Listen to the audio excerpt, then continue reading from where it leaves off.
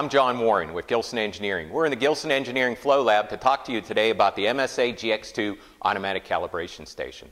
The GX2 gives you a way to automate the calibration of your confined space monitors as well as the bump tests, and gives you a way to automatically document those bump tests and calibrations without resorting to pen and paper.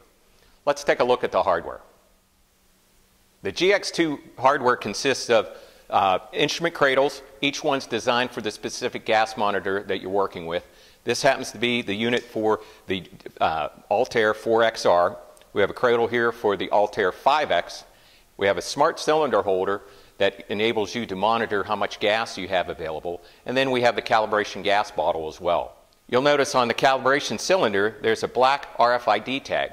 This tag consists of all the information of the particular consistency of the gas cylinder, as well as the lot number, part number, and expiration date on the cylinder. Once the station's been assembled, we simply take the gas bottle, place it into the smart cylinder holder, and just thread it in. You'll notice that LED here went from red to green. That indicates that I have enough gas to do a calibration or bump test, and also that the gas is in spec and it's not expired. So let's take a look at configuring your station and what you need to do to set this guy up. So let's look at the configuration of the station. You can have up to 10 smart cradles in the one station and up to 4 smart cylinder holders in one configuration station. The couple parameters that you just need to put in to get the station up and running is put in through the touchpad here on the front. I'm already set up to go in as the administrator. I'm just going to go to the GX2 configuration, and this is a one-time setup. This is when you initially start up the unit. We're going to start with the basics, time and date.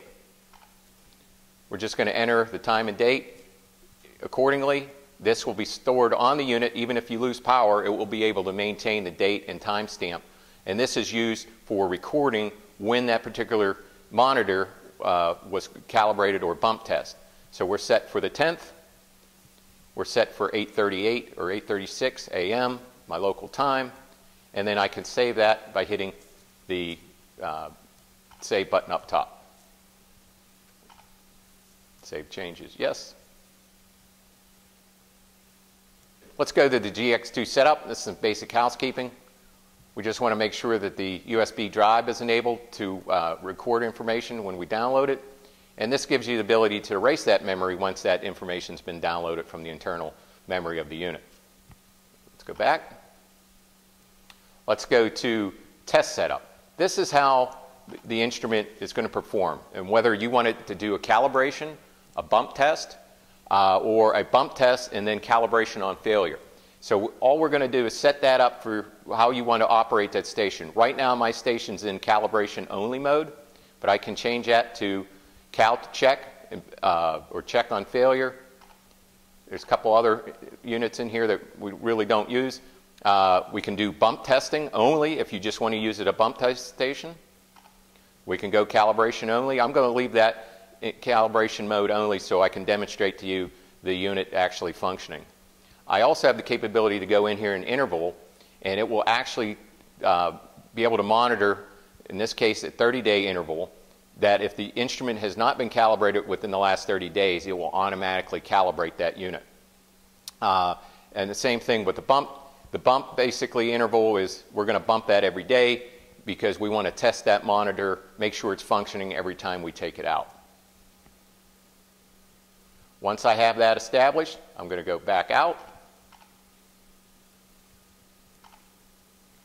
And at this point, we're pretty much ready to roll and put an instrument in and calibrate. So I'm going to go back to the home screen. The other thing that we'll point out on the run screen here is you have basically your fuel tank gauge tells you exactly how much gas that you have available in the cylinder. Right now I have 520 psi. It also tells me my gas constituents, my part number for my gas cylinder, lot number, and when that gas expires. So in this case I've got good gas, I've got plenty of gas, so we're ready to calibrate our instrument. So we have our 4XR monitor ready for calibration. I've turned the instrument on, let it go through its boot up sequence, and we're ready to put it into GX2 for automatic calibration. So it's a unique cradle for the 4XR, and the instrument will only fit in one way. So we want to position the unit inside, and we want to hear a snap.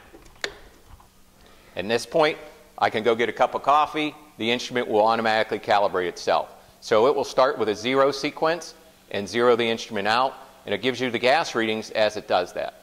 So in this case, we have 0 combustible, 0 H2S, 20.8%, which is normal atmospheric oxygen, and 0 parts per million CO.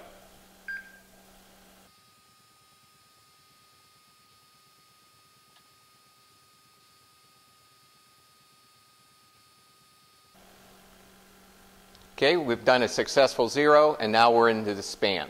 So the unit is drawing gas from our quad gas bottle and introducing it to the instrument. Ideally, it will have 58% LEL for the combustible, 20 parts per million H2S, about 15.5 for the O2, and then 60 parts per million for our CO. The instrument will automatically be adjusted to those readings by the GX2, and then it will either pass or fail, and we'll show you here shortly what that looks like. There we go. We have a successful calibration with a time and date stamp with that information automatically recorded on an SD card on the side of the unit here. So we have a fast calibration. We're good to go. At this point, we can remove the instrument. And one thing to take note of is the big check mark that's on top of the readings here on the 4XR. That gives us indication that the unit's been successfully bumped and or calibrated in the last 24 hours.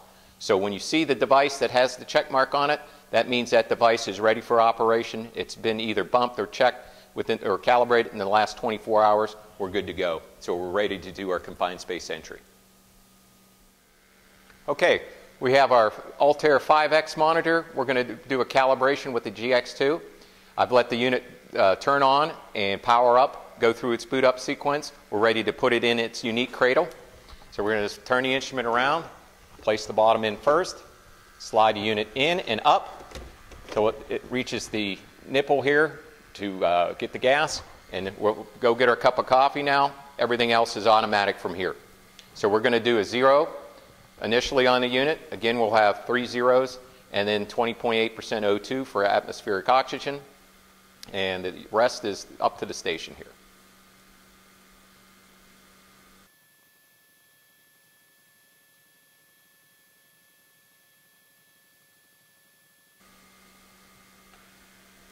So we have a successful 0. Now we're going to span the instrument, pulling gas off our quad gas bottle.